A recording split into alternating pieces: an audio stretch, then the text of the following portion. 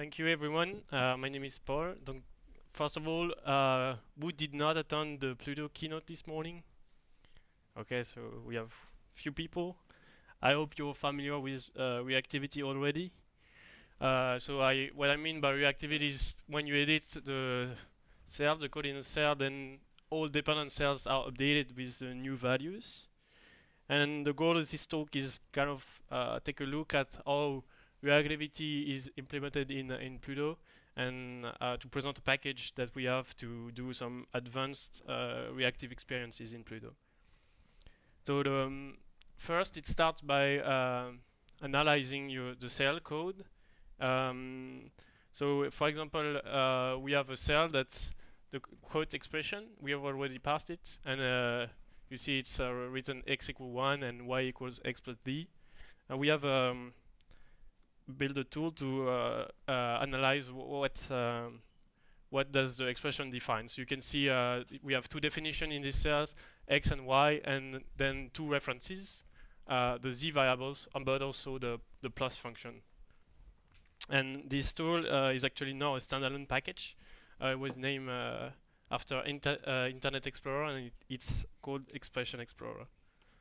So you can use it for other applications.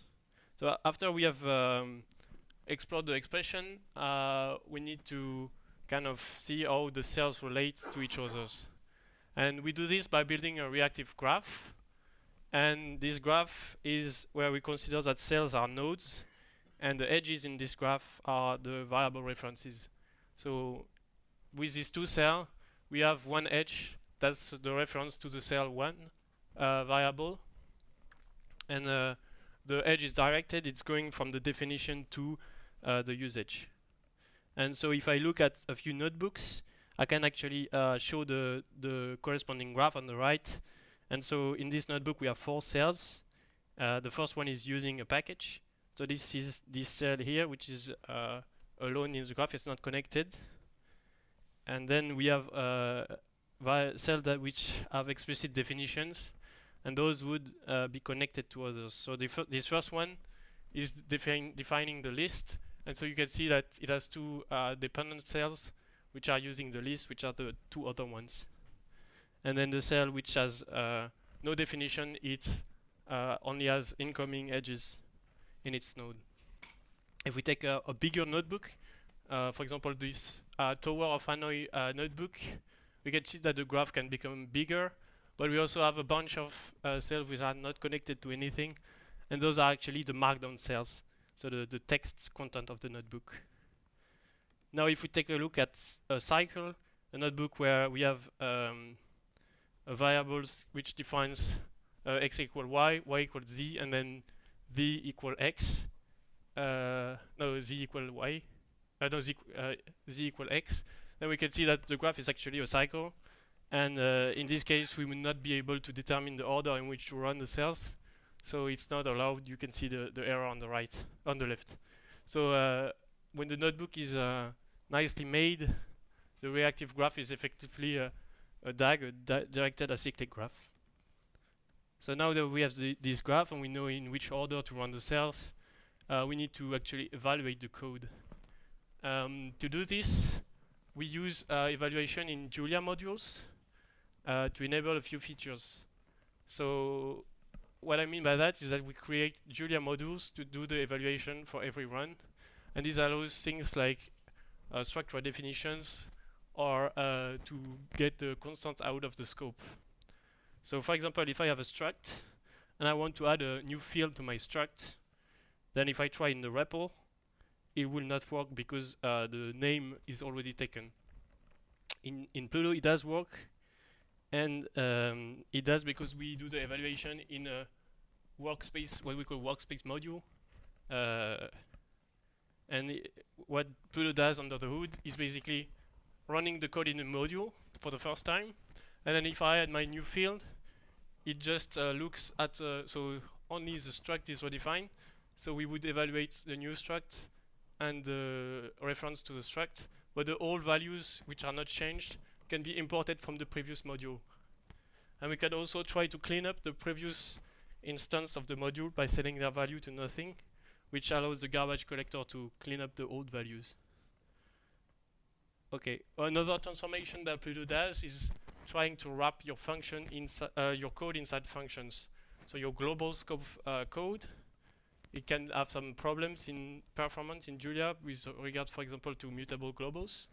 But Pluto instead, it knows that it knows the variable, the global variable you're assigning to, and also knows the variable you're referencing.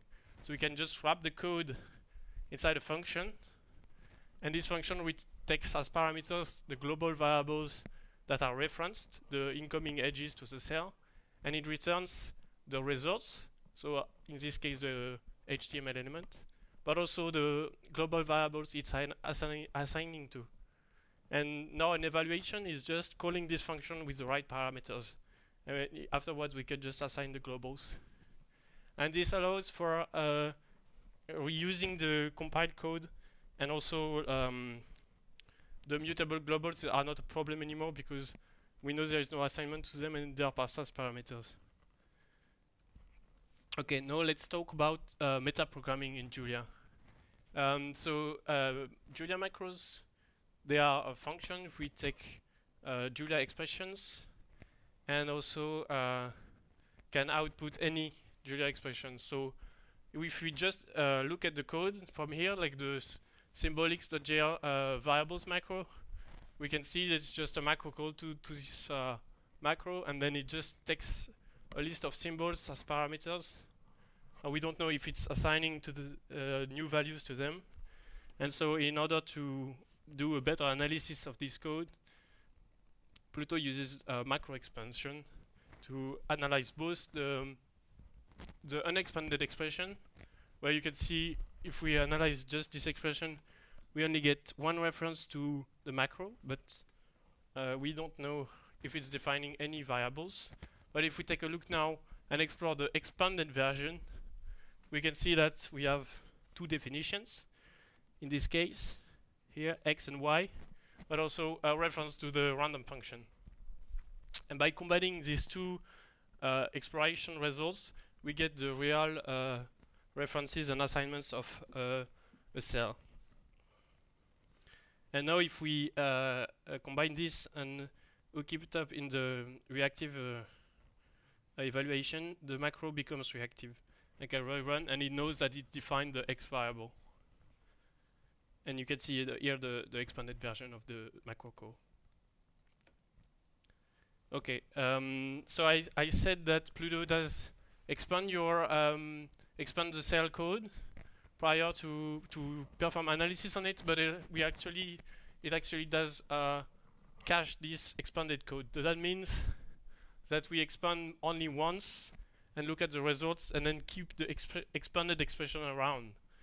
That means that the macro that does some pre-processing of your of the inputs, for example the HTML macro, it does some HTML pathing and stuff, and so it just only happen at expansion time, and then we keep around the expanded expression, and we run only this.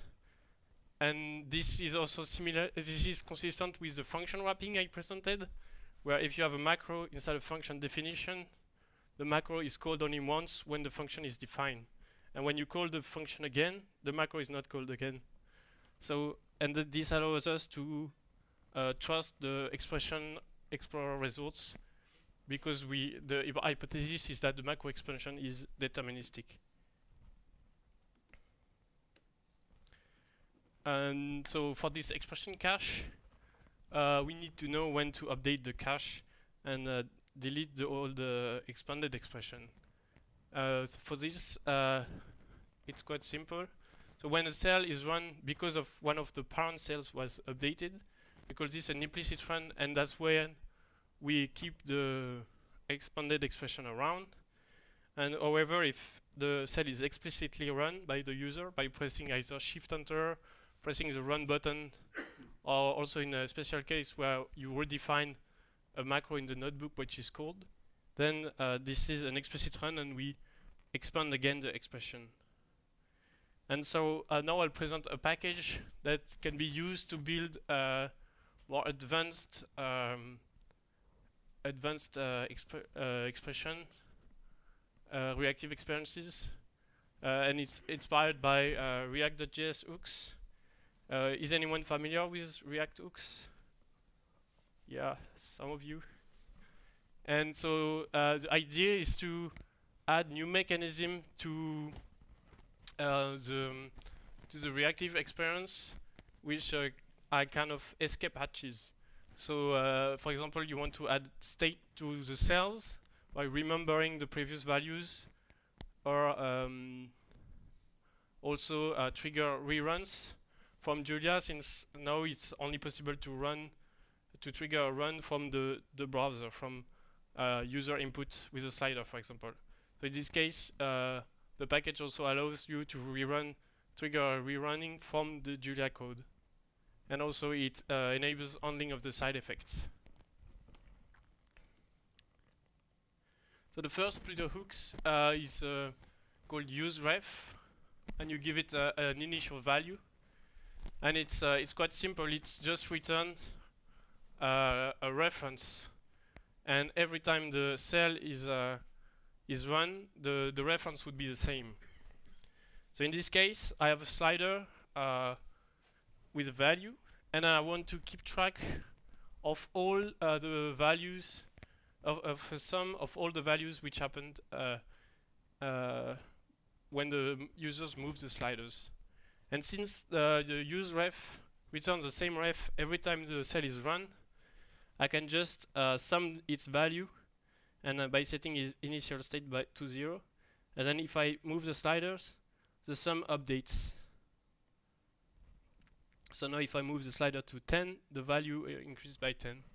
And if I want to reset the reference, I just click, I do an explicit run, and now it will run and reset the state, so it starts at 0 and adds the value. And I get a 10 here. So that's for useRef, one of the simplest hooks, which allows you to store a value consistently across runs. Now we have another hooks, which is called useState, also very much inspired by React.js useState, and we return two things. The first one is the state, and the second one is a function which allows one to set the state. The state is also consistent across reruns, but the setState function is interesting because it actually triggers a new run of the cell, but with the new value that's given. So here, the cell will run, and then we start a new task, sleep for 1 second, and then trigger a new run with a new value. And so what will happen is, if I run the cell, it will get the value of the tuple loading, and then after 1 second, the cell will rerun from Julia with the value of the symbol done. So let's run it. And after 1 second, it's triggered a new run with the value done. So one warning and one maybe problem that can happen with useState is that it's very easy to introduce infinite loop where a cell keeps rerunning itself if the set state is called unconditionally. So if you want to use the package, keep that in mind. Okay, so now we have another hooks called useEffect, and the idea is to memorize a set of dependencies and trigger an effectful computation only when those values change. So in our case, we have a text field, and we want to save the name to the database only when the lowercase of the name changes, and otherwise we want to do nothing. And so we call useEffect with the lowercase name as a dependency, and the computation will happen only when the name changes. But when I just change the name by just setting names in uppercase, then it will not trigger. And if you set an empty dependency array, then the computation is run only once. So for example, if I here have I have a dependency on a variable, and I say you can see here the use effect was run, but if I update the value, the use effect is not run because there is no dependency on the XX variable. But if I put a dependency now, when I update the value, then the effect runs. But then if I trigger a run without changing the value, the effect does not run. And use effect and use ref. Yeah, and one last thing about use effect is that you can return a callback, which is what we call a cleanup function. And this callback, it's called when the expression cache is trashed, and it can be used to do some cleanups. So for example, when the port change, we want to start a new server on this port, but then if you don't stop the server when starting the new one, then you get an error about the port being already taken. So you need to do a cleanup, and that was use effect can be used for too. Okay, and we can combine use effect and use ref to build the use memo hooks. So the question was asked this morning about how to do some heavy computation, and that's one way to do it. So say we have a large language model or some training of machine learning models that takes a long time, and when you update some parameters you don't want to do the whole training, you can use the use memo hooks. So it takes computation again and a set of dependencies, and in this case it runs the computation only when the dependencies change. Otherwise it just returns the cached value. So in this case, if I change the lambda value, then it will run the computation. You see that it runs. But if I just run it and it didn't change, it will not run. Or it will run, but just take the cache values. And since data is not in the parameters, I can, in the dependency at least, I can just change it and it will not rerun. So if you want to train the model again, you have to run the cell explicitly.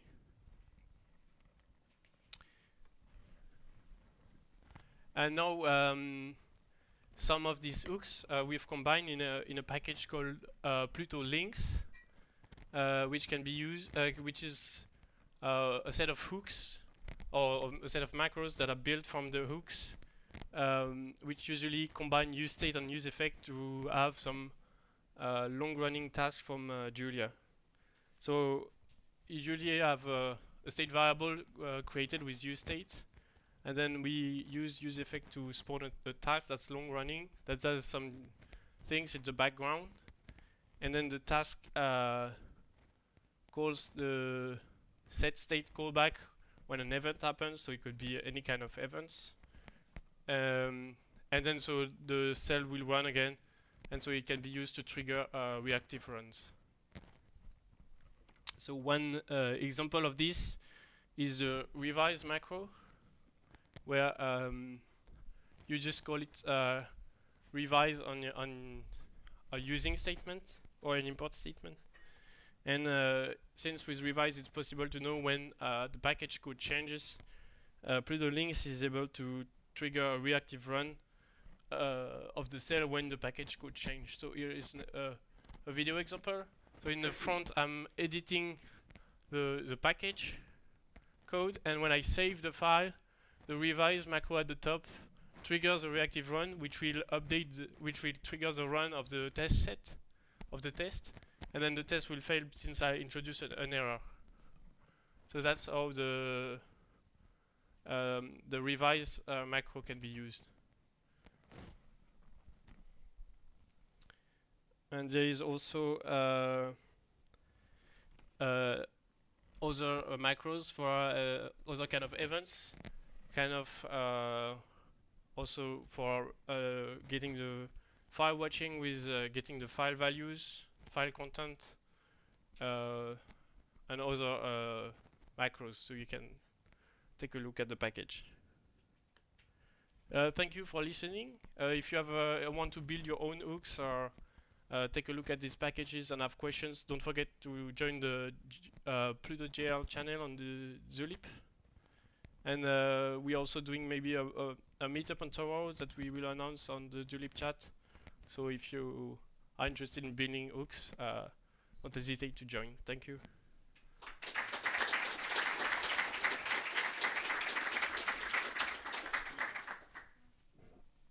So thank you very much. Are there questions in the audience? Are you excited to build your own hooks right now or not? I see a question there in the back.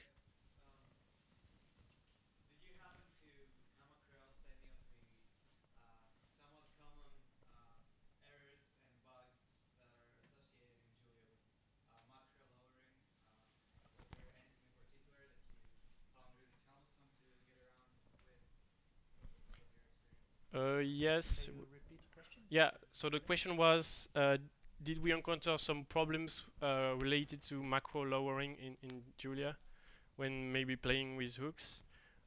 Yes, I think one of the main problem is that if you have a macro that returns an expression calling another macro, then the gen simming isn't the same for the names. So that's one problem. But I think we can work around by being smart about the way we emit the expressions. Any other question? So I never used Pluto before, but what I've got from the presentation today in the morning is that it produces a Julia file, which can then still be run completely independently. Is this still the case if we use these Pluto hooks? Yes. So the Pluto hooks they will have a different like so in when you run them in a Julia context and not in Pluto, they would behave in a different way. I don't remember exactly the semantics, but for example, use memo would perform the computation.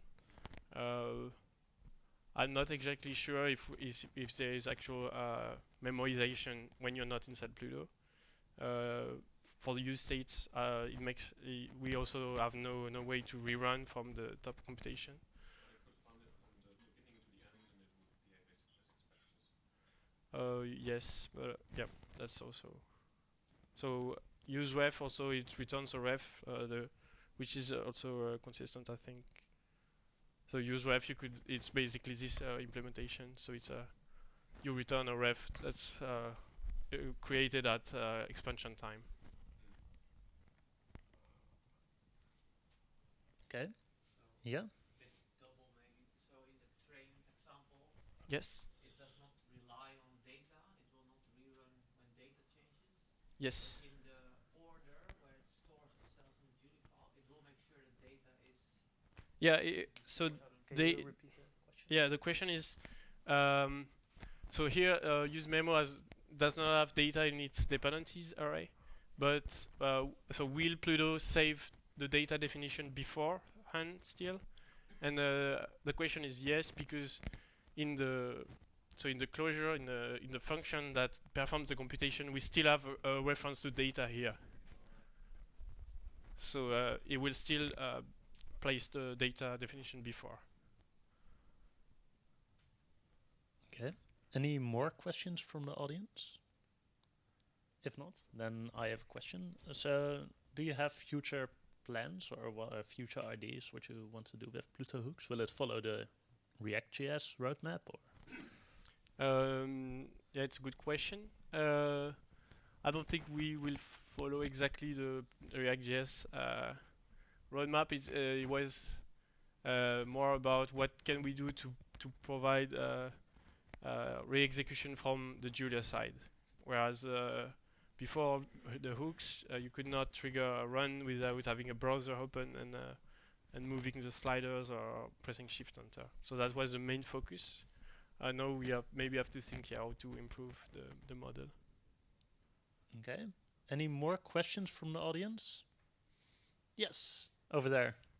So how do you resolve the dependency? Like if you set the random C as random, it is implicitly dependent on that. It's a good question. So You mean so you mean the random number generator? Can you Okay. repeat the question? Yeah. So the question is, how do we resolve the dependencies with respect to random functions and a random number generator? So it's actually there is no special handling for this. So it's what the to do like deterministic random number generations. You would actually use the signature of the random function that takes in the random number generator to be explicit about the order. Otherwise, Pluto does not know that, and then the order is kind of implicit based on if there are no dependencies between two random calls, then it's just the order of appearance in the notebook file. Okay, then one last big applause for Paul.